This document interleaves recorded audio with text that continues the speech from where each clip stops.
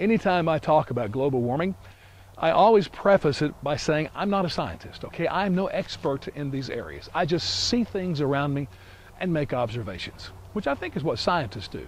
Let me tell you about the latest one.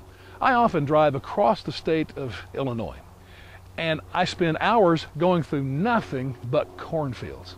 Now, I'm a farm boy. I was raised in a farm, so I understand some things about crops. Let me tell you this about the corn crop this year.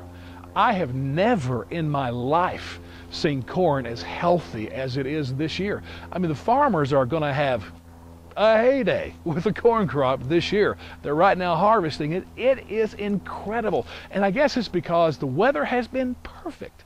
I mean, the rain has been consistent, hasn't been too rainy where there's a lot of flooding, a lot of water hanging out. It's just been perfect. There's been no drought whatsoever this summer. The temperature, no extremes. There hasn't been, 90-degree days for weeks on end. I don't even know if we had a 90-degree day this year, but beside the point, it hasn't been cold.